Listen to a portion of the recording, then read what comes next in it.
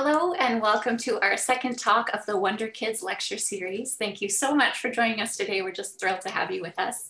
My name is Sav Naibur and I'm research manager in the Early Development Research Group at UBC. Also helping out today is Vera Mueller, our wonderful recruitment coordinator, and also Rachel Drew, who is a PhD student in the Center for Infant Cognition. Dr. Hamlin, along with her amazing trainees at the Center for Infant Cognition, studies the development of moral and social behavior in infants. And her center is one of 6 that make up the Early Development Research Group. Because most of the research that Kiley will tell you about today took place on campus at the University of British Columbia, I would like to acknowledge that our campus is situated on the traditional, ancestral, unceded territory of the Musqueam people. But of course, this is a virtual event. You can see that we're all at home, and I think Rachel's on the island. And so I would like to acknowledge the traditional owners and caretakers of the many lands that you might be joining us from, both near and far. So I will introduce Kiley in just a moment, and she will speak for about 30 minutes. And then afterwards, she will answer your questions, taking us to about 2 o'clock. Do feel free to pop in and out of the webinar as you need. We understand that most of you have little tots at home. To gather your questions, we'll be using the Q&A window that you may access using the button at the bottom of your Zoom screen. Throughout the talk, feel free to submit your questions as they come to you.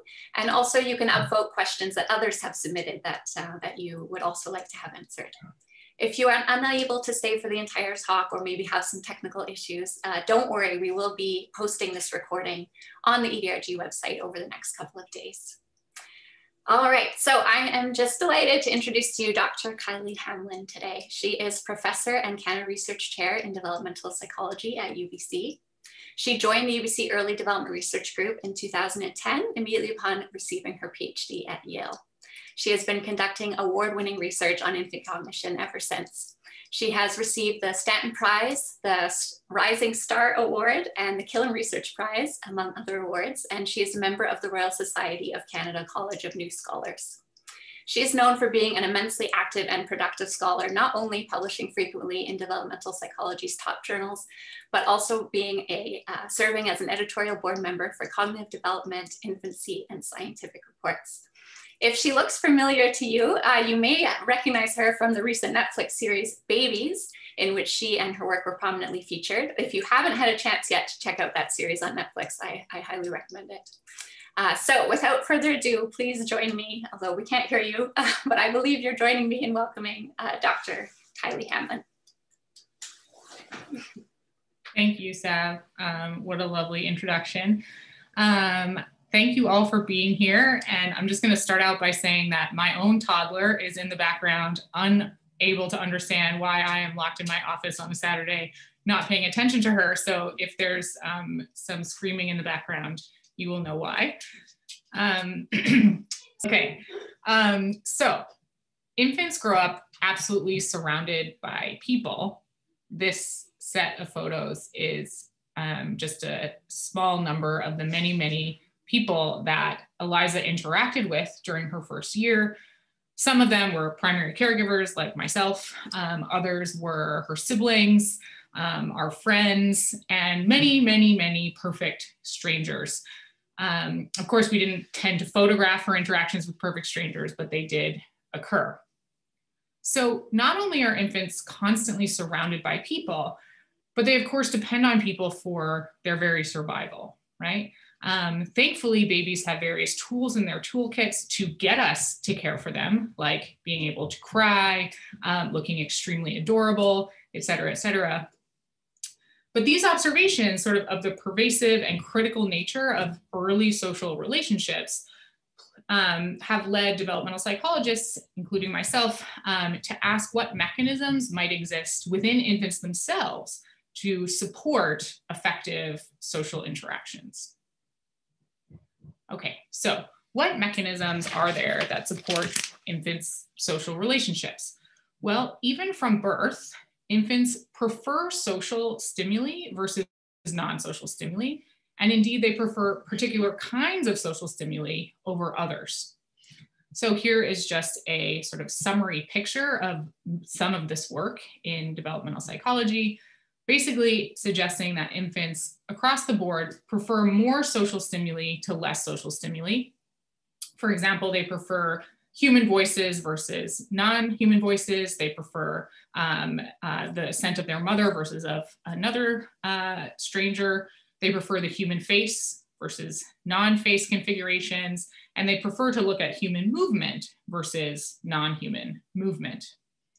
Just to sort of give you an idea of what these kinds of studies look like in a newborn, this was a study done all the way back in 1975 with infants just a few minutes old. And essentially paddles were held up in front of newborns' faces and they were moved around their head. And sometimes these paddles had configurations like on the left lower picture, faces and face-like configurations. And sometimes the paddles had things more like the right lower picture, which were scrambled versions of faces or upside down facial configurations. And basically what was found is that newborns, even a few minutes old, would preferentially turn their heads to track the human or the faces rather than the non-faces. A recent study came out suggesting that preferential attention to faces might even be present prior to birth. So using 4D ultrasound, we're now able to look at how fetuses choose to turn their heads rather than babies outside the womb. And it turns out that you can shine light inside the uterus that fetuses can then see. And fetuses have been shown to preferentially turn their head toward configurations of light that look like a face rather than configurations of light that don't look like a face. Okay, suggesting that by birth or even earlier, infants are preferentially attending to the social stimuli that they come across. These early social orienting responses are thought to be largely reflexive and sort of low level, but potentially sort of underlaid by subcortical brain areas. For neurotypical infants, these mechanisms that are largely reflexive are thought to be replaced by intentional volitional processes, sort of cortical controlled brain areas within 2-ish months after birth. Okay, so we also know that from early in the first year, infants also appear to understand things about social others. So they not only preferentially orient to them, they seem to understand them. And in particular, they seem to understand that social partners are agents who have goals and other kinds of mental states. So how might we ask whether an infant understands that someone has a goal? Well, here's a very classic study in this domain. Infants are shown a human hand reaching in toward one object over another. In this case, the human hand reaches in and touches the ball and ignores the bear over and over and over again. So we habituate babies to this kind of display or make them really bored with it. The reason that we do that is then we switch things about the display and we see what kinds of things they notice, okay? And the kinds of things that they notice are those that they tend to look longer at. And based on what they look longer at, we can make some inferences about how they're perceiving what we show them. Okay, so babies are habituated to, say, this hand grabbing the ball. And then babies are shown two different kinds of events once they're bored with the hand grabbing the ball situation. The location of the toys are switched and the hand either switches their goal, so reaches in the very same way, but toward a new goal, the bear in this case, or the objects are switched and the hand changes the direction of its movement and but reaches toward the very same goal. So we call these sort of new goal events where the hand changes its goal, or new location events when the hand changes its pattern of motion, essentially.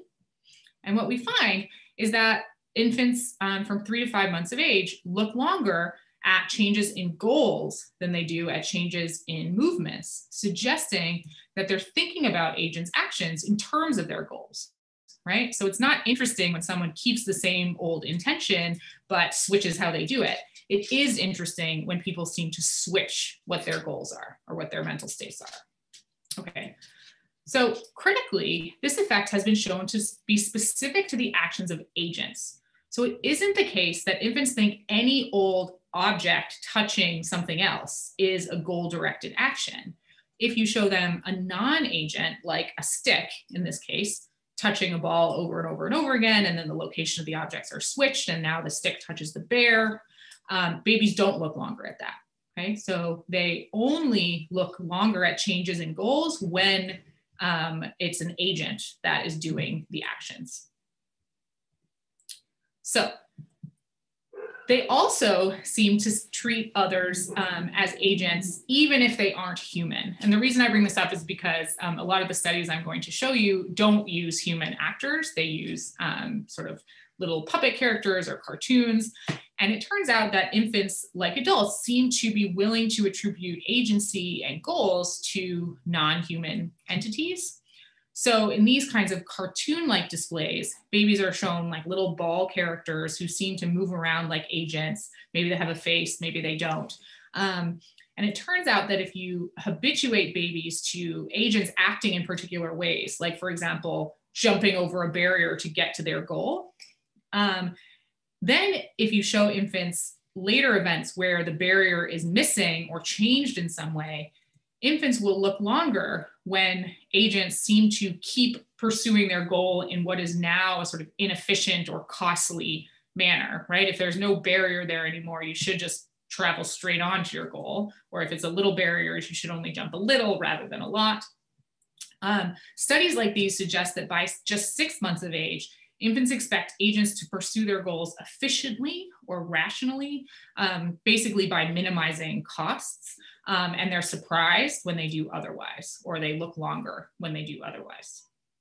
Okay, so it seems like infants demonstrate selective social behavior from birth, sort of preferentially attending to the social world versus the non-social world, and to some social agents over others. And in addition, they interpret agents' actions in terms of mental states. So the work that I'm going to show you today and the work that we do in the Center for Infant Cognition asks whether infants see some kinds of goals and some kinds of agents as better than others.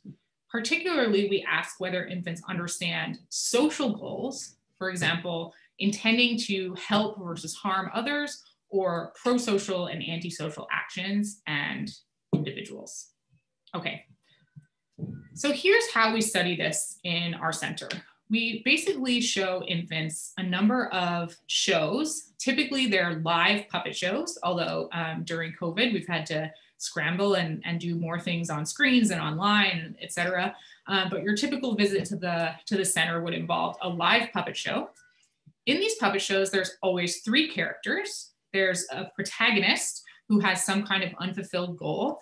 And then there's a helper who helps the protagonist get his goal, and a hinderer who prevents the protagonist from getting his goal. So we think the helper is sort of a pro-social character, and a hinderer is an antisocial character. We show infants helping and hindering events over and over again until they're nice and bored with it, until they're habituated. This is sort of just a measure of learning in babies. So basically when they choose to stop looking, we think, okay, they've gotten everything they're going to get out of these shows. And importantly, we counterbalance or randomize a lot of things. So some babies see like the orange shirted puppet be the helper. Some babies see the green shirted puppet be the helper. Some babies see helping go first. Some babies see helping go second. Some babies see helping on the right. Some babies see helping on the left. We do this because we want to make sure that these sort of lower level variables are not what we're measuring. We want to make sure we're zeroing in on the sort of higher level social behaviors that differentiate these characters. Okay, so I'm going to show you some of our shows, and they look something like this. This little character will try but fail to get to the top of this hill.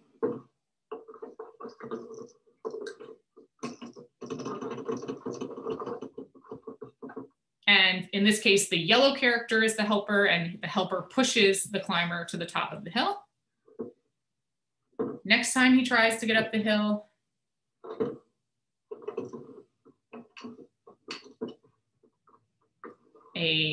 in this case, hinderer character, the blue character, comes and pushes him down. So that is our hill puppet show. Our ball show looks something like this.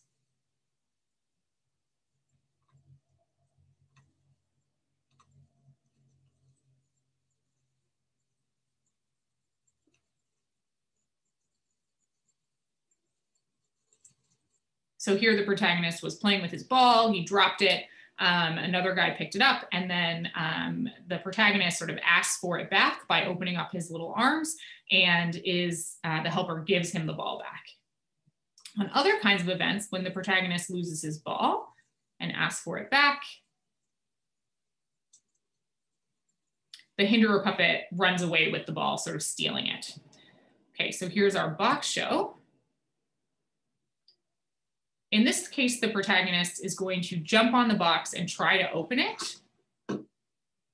You can't see it very well, but there's a brightly colored rattle inside the box that presumably this character is trying to get. The helper opens the box.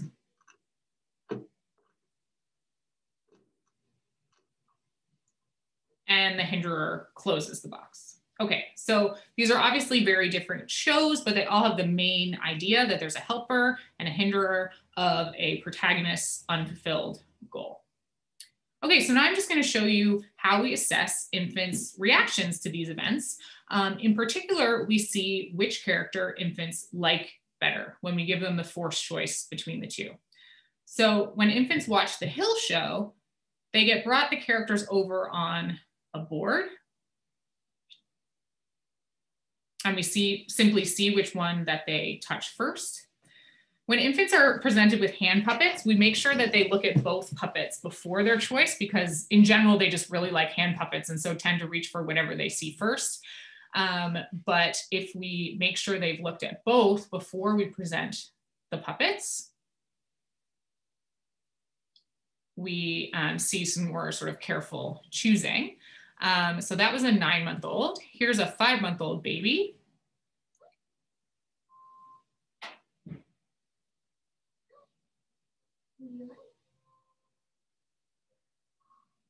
Okay, so 5-month-olds also produce reaches for puppets. So we measure which one they touch first. Here is an 11-month-old.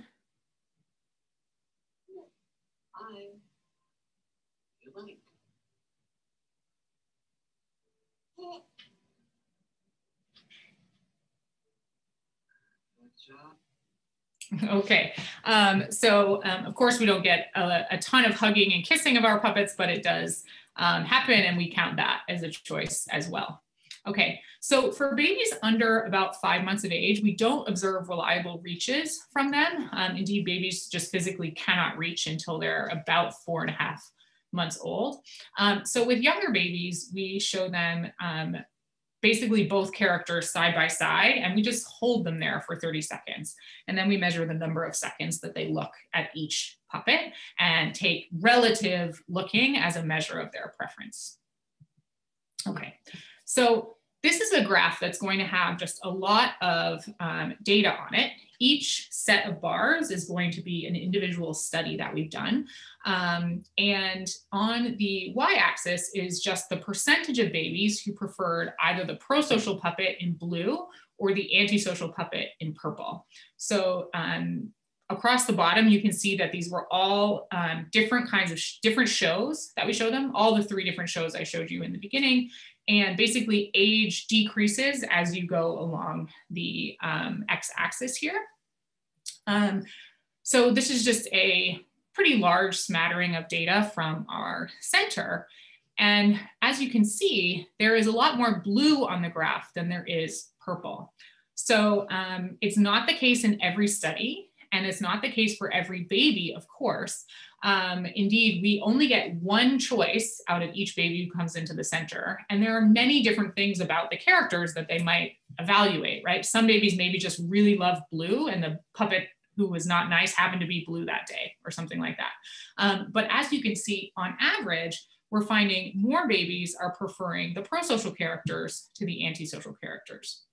Really interesting to me is that we don't observe any difference depending on the show that we show babies, nor depending on the age of the babies. So 3-month-old babies who aren't even old enough to reach yet are showing sort of basically the same level of preference for pro-social puppets as 10-month-old babies are. So just to give you a bit of a summary, there's about 400 babies on this graph, and about 75% of them preferred or touched or looked at the pro-social puppet. there was a recent meta-analysis of labs sort of from all over the world who are doing similar kinds of studies. And what the meta-analysis observed is about a 2/3 preference for helpers versus hinderers. So not quite as high as what we've observed in our lab. However, we did sort of design these studies initially. And so, maybe we're just doing them slightly differently than other labs are. But thankfully, we observe that it's not only babies in Vancouver, but babies potentially other places as well tend to prefer pro-social puppets. Okay, so really the bulk of the work that we're currently doing and have been doing for some time is not sort of do babies prefer helpers to hinderers, because we think that they do as a group, but sort of asking why that is. So what is it that they're noticing about helping versus hindering? So one possibility is maybe babies come into the center having seen lots of helpful actions in their life, and so they find harmful actions surprising and so aversive in some way.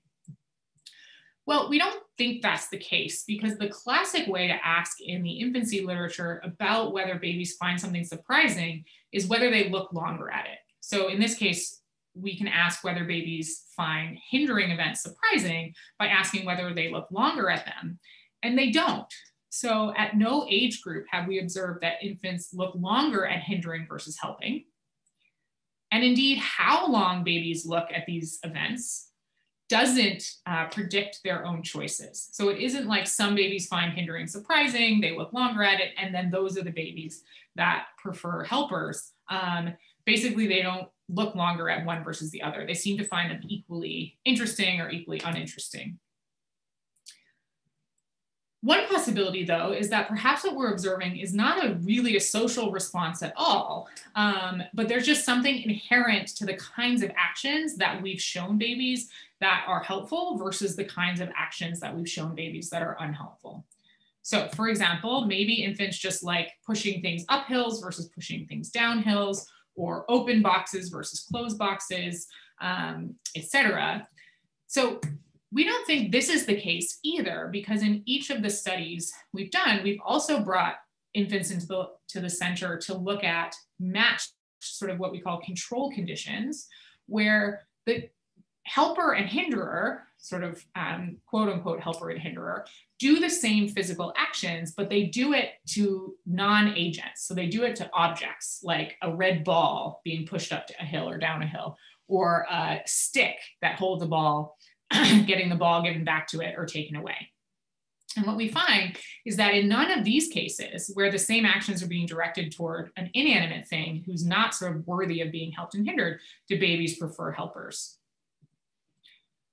Okay, so why do babies prefer helpers? Well, anecdotally, it looks emotional. As we're sitting there showing babies these puppet shows and measuring their looking time and measuring their reactions, it looks to us like babies are smiling more when they see pro-social events and frowning more when they see antisocial events. This is pretty subtle and rare in younger babies, and anecdotal information is not a great way to do science. So in a recent study, we asked whether naive coders who only look at babies' faces and don't know what they're watching, whether they can reliably detect differences in infants' emotional reactions. So I'm just going to show you some examples of babies watching our shows in order to sort of illustrate what I'm talking about here. Basically, these babies have each just watched a giving event and a taking event in the sort of social case where we think it's honest to goodness helping and hindering. And coders simply watch 10-second or shorter clips of the infant's attention to the stage after the critical giving or taking event occurs. So I'm going to show you two different babies, and if you can try to be a coder here and detect whether baby is happier in the first thing they see or the second thing they see. Okay, so here's the first baby.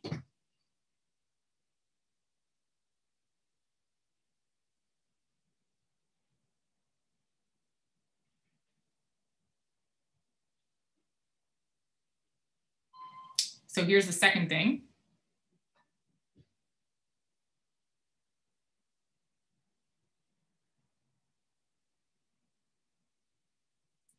Okay, so hopefully everyone agrees that baby number 1 was happier after the first thing she saw versus the second thing she saw. She also looked longer at the first thing she saw, but we're just focusing on her facial expressions in this case.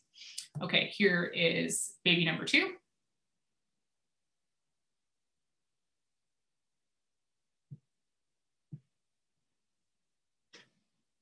Here's the second thing he saw.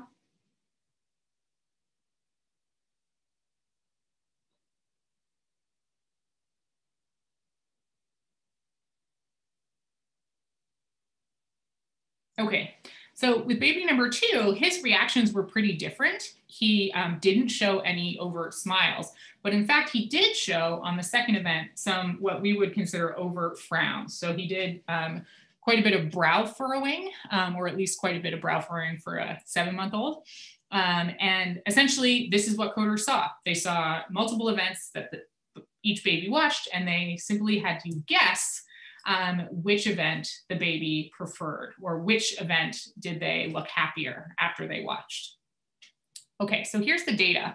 What we found is that babies were significantly more likely, according to coders, to show more positive reactions after helping events than they did after hindering events. As you can see, these effects are not very large, so it's better than chance, but not hugely better than chance. And in one of the samples, it was not significantly better than chance.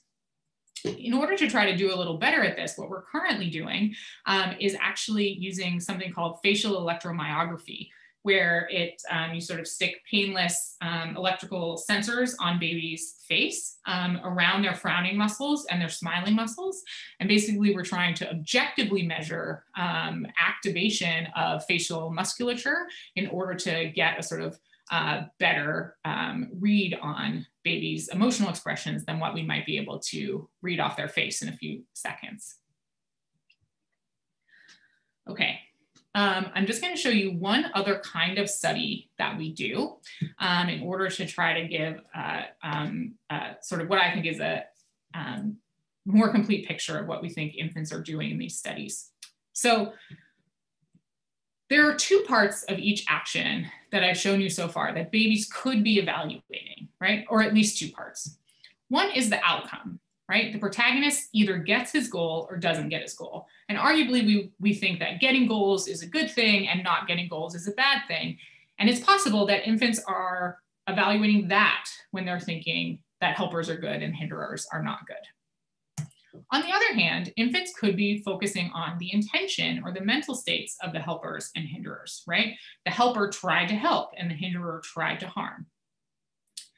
Adults, of course, use both of these things when we're evaluating others' actions, but we do tend to privilege intention when they're pitted against each other, right? We think at the end of the day, it's about what you meant to do rather than necessarily what you do. Although in truth, there's both individual and cultural variation to the extent that that's the case. However, children, judging pro-social and antisocial others, are notoriously terrible at privileging intention over outcomes. So Jean Piaget, one of the most famous developmental psychologists of all time, one of his most famous studies showed how kids would say that outcomes are most important when judging good and bad actors. That said, some of the work I've already shown you, as well as hundreds of other studies, suggest that infants themselves focus on intentions rather than outcomes in terms of others' actions. And so we have asked, what do infants do, right? So when they are evaluating helpers and hinderers, are they focused on the intentions or are they focused on the outcomes? All right, so here's our study about failed helpers versus failed hinderers. So it's just like our box show, except rather than successfully helping this character to open the box, the failed helper is going to try to help and not be able to.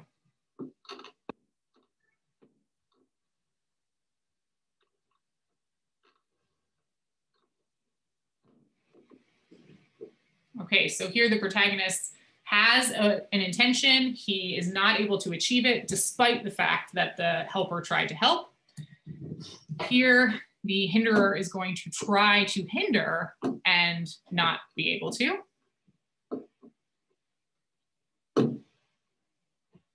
Okay. So here the failed hinderer did jump on the box, tried to prevent the character from opening it, but the character gets it open anyway. Okay. So in this set of studies, we looked at 8-month-olds and we basically showed them different combinations of characters and asked who they liked more in the usual way with the forced choice. So what we found is that when infants saw characters whose intentions differed, but both caused a good outcome, babies preferred a successful helper who had a good intention to a failed hinderer who had a bad intention. When the outcomes were both bad, so the sort of opposite side of the coin, infants preferred a failed helper with a good intention to a successful hinderer with a bad intention.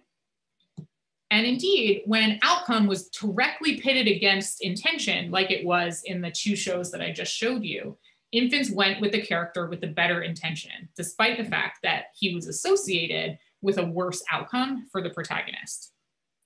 What really surprised me in these studies was that when we just looked at outcome, in this case, infants chose between 2 helpers, one who successfully helped and one who failed, or 2 hinderers, one who successfully hindered and one who failed. Infants did not distinguish them, suggesting that they sort of didn't care about differing outcomes. Maybe they only cared about intentions. So these results to me suggest that infants are using intention to evaluate helpers and hinderers. They're privileging intention over outcome when they're sort of pitted against each other, and that they aren't using outcome even when they could. Okay, so in the interest of time, I'm going to skip the next study, but all it is to say is that we found a similar pattern of results when we looked at accidents rather than failed attempts. So in these cases, infants preferred someone who intentionally helped over accidentally helped, and they preferred someone who accidentally hindered over someone who intentionally hindered. So basically, it's better to hinder if you do so accidentally, but it's better to help if you do so intentionally. I'm not going to show you those shows right now. Okay, so just to wrap up, what does this all mean? Well, infants seem to prefer pro-social to antisocial others from at least 3 months of age. As they get older, they're particularly likely to prefer those with pro-social mental states rather than those who are simply associated with good outcomes. To me, this suggests that infants have sort of rather remarkable capacities to understand and evaluate characters in their social world from early in their first year of life. But right now there are, just so many unanswered questions we are currently asking, and so many that we hope to ask in the future. We really are just sort of scratching the surface as to what infants know about pro-social and antisocial others and how these evaluations work. And that is the work that we are trying to do.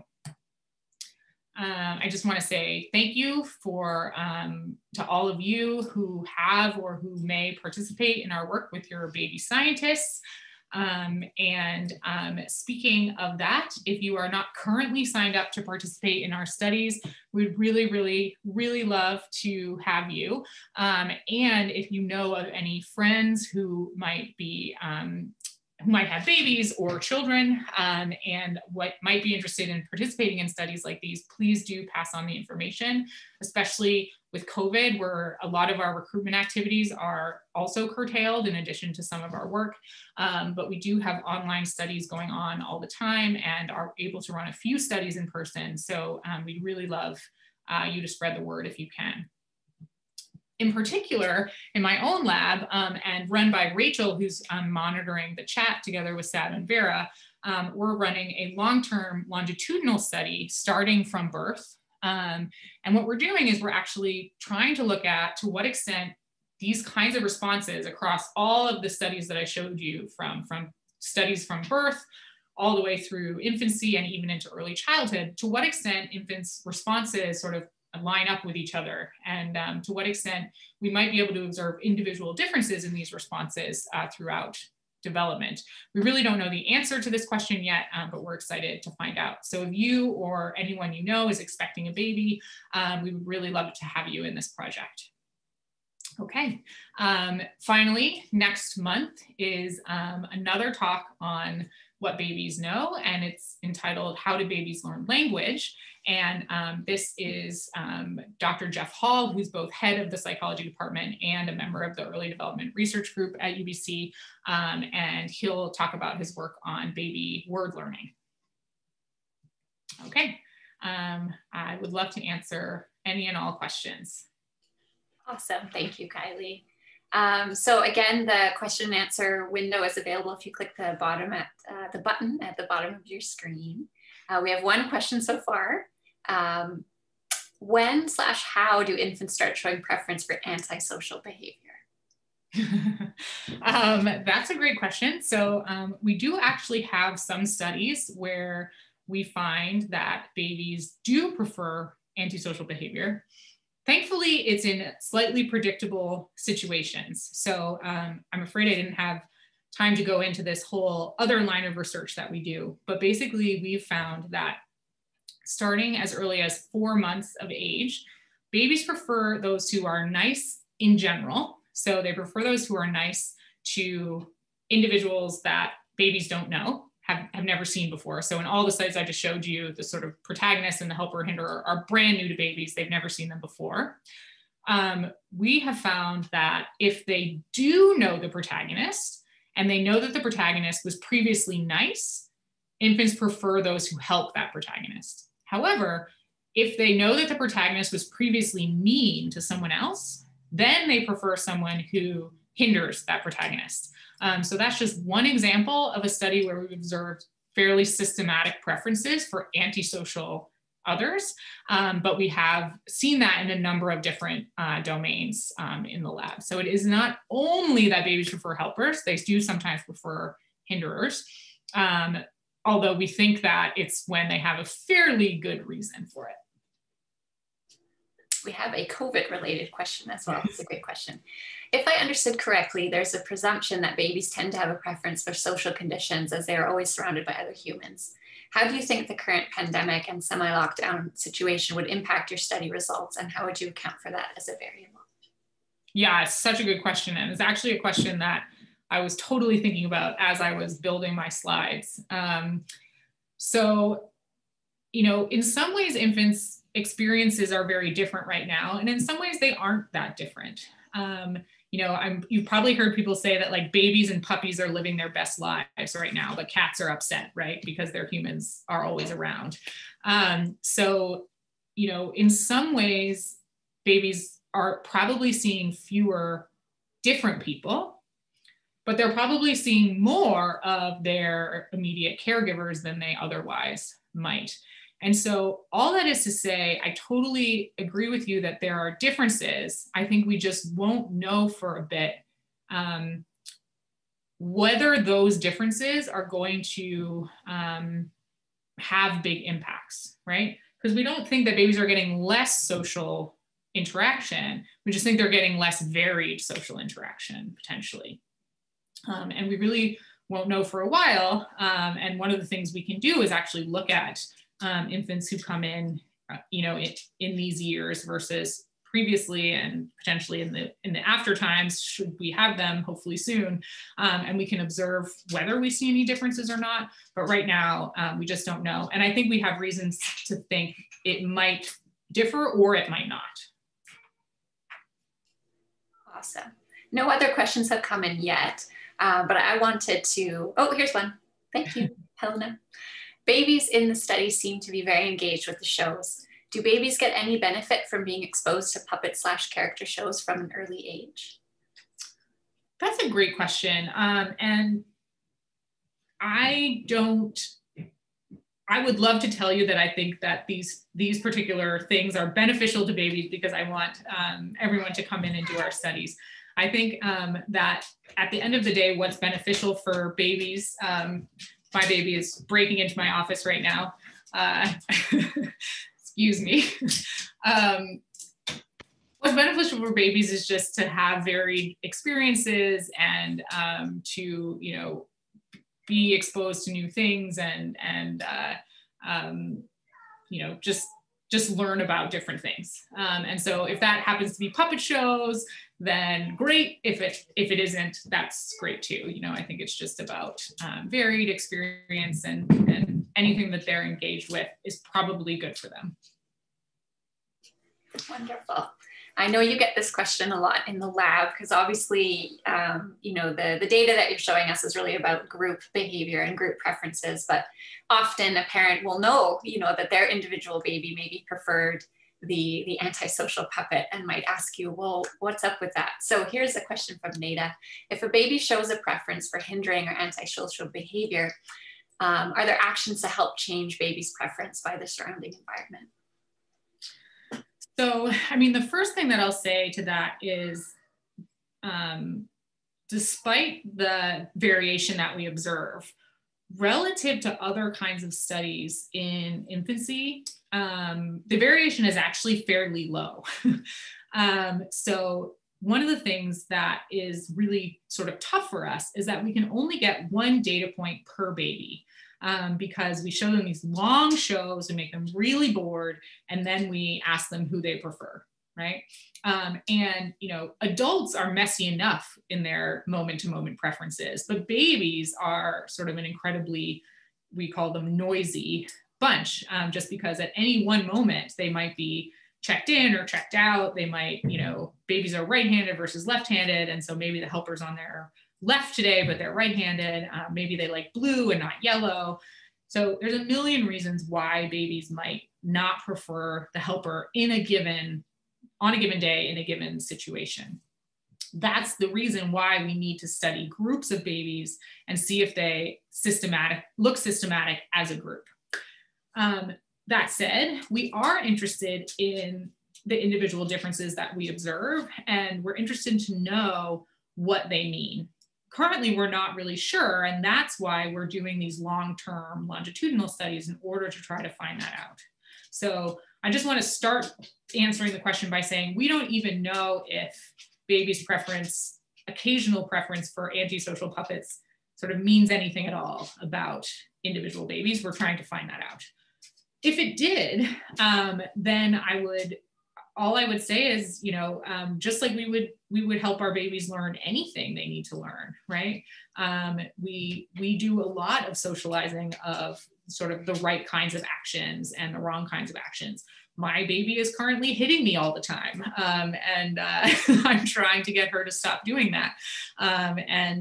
You know, so I think, you know, you would go about it in the same way you go about sort of trying to shape your baby's behavior in any way, from not throwing food off their high chair to sort of worrying about not hitting others and things like that. Awesome. This next question is about that longitudinal project that you mentioned, the 500 Babies Project. So it's great that we have Rachel here with us today as well. When do we expect the early results of the 500 Babies Research Project to be available? Rachel? Do you want me to take this one? Sure. Yeah, for sure. So as you can imagine, it takes quite a long time to gather 500 babies for a research project. And also we're of course faced right now with the pandemic. So that's definitely slowed it down a bit, but we've done some preliminary work looking at, exploring how our online measures are comparing to our in-person measures, since we've had to make the transition into the online format because of the pandemic. So that's really been the first task that we've been that we've faced, is just looking at the comparability between the online and in-lab experience and infants' responses to the shows in the different formats.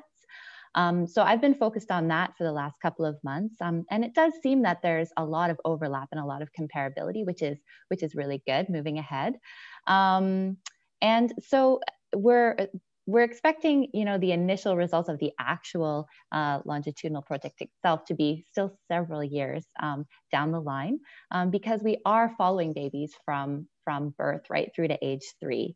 So as you can imagine, that's going to take a while to meet the babies over time, and have them participate in the different activities that we have for them at the different ages, and then compile that, of course, into a data set. So yeah, it's going to be a while in the future, but I'm very excited about it. And you're still looking for participants, yes?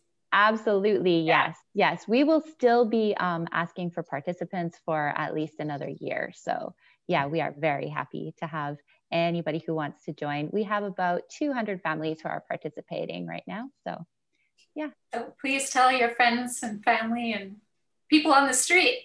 Yes, we need 300 more babies in order to complete our sample. And you might wonder why we need so many babies to do the work that we're doing. And the reason is that because you probably saw the sample sizes that I was putting on the slides earlier, and there were 400 babies on an entire slide, and we found just sort of massively significant effects. So why do we need 500, right? And with a longitudinal project where we have many, many different data points, and we're hoping to be able to statistically look at relationships between data points, both sort of within an age group of babies, say like all the newborns, and sort of individual babies over time. Basically, we just need an enormous number of data points in order to be able to observe reliable relationships in our data. And so that's really why we need so many, because we want to make sure that the things we're discovering are true and not just sort of spurious accidents of small samples. And so we really need a really big data set in order to be confident about our results. I will say, though, that what we will be able to do is look within age group, so at different things. So one of the things we're interested in is how do different responses, say in the first month of life, relate to each other. So does baby's tendency to track faces over non-faces in the first month of life also relate to how they feel about, say, hearing other babies crying in their environment and things like that? And so these are questions that themselves have never been asked in the literature. And so we hope to be answering questions as we go, but the ultimate long-term longitudinal study question will really be many years until we're able to say anything there. I have a question here from Tiffany. Has there been any study with babies who prefer pro-social versus antisocial actors with EQ? So that's emotional intelligence. That is a great question. We are hoping to answer that question again with the 500 Babies Project. Currently, the studies that I showed you thus far, we really just look at babies' preferences. And what we do is we change a bunch of things about our studies and see how this affects babies' preferences. So the things that we're measuring are like, well, if we look at the intention part, then do babies still show the same kind of preferences? If we look at the outcome part, do they still show the same kind of preferences? As opposed to other things about babies themselves influencing responses. But in the 500 Babies Project, we're measuring not only babies' preference for pro-social actors, but we're also measuring things like their empathy and different sort of baby-friendly empathy measures. So those are the kinds of data that we're hoping to get, but we don't know the answer to that yet at all. But it's a great question. When do infants develop a sense of justice, distinguishing right from wrong actions and labeling them correctly themselves? I mean, that is also a great question, and really one of the questions that really just drives all of the work that we do. So some of the studies that we think maybe hint on this idea are the studies that I mentioned when, based on a different question, where we sometimes find that babies prefer those who hinder as long as the characters were hindering someone who was themselves a bad guy. So when we think about that work, we think about how adults think that some actions deserve punishment. And that was a sort of our baby-friendly version of the idea of punishment. So somebody does something bad and then someone treats them either good or treats them bad. And what we found is that babies preferred someone who treats a bad guy poorly, essentially. So that said, there are many reasons why babies might have shown that pattern of results. So we can't be sure that it has anything to do with an early sense of justice.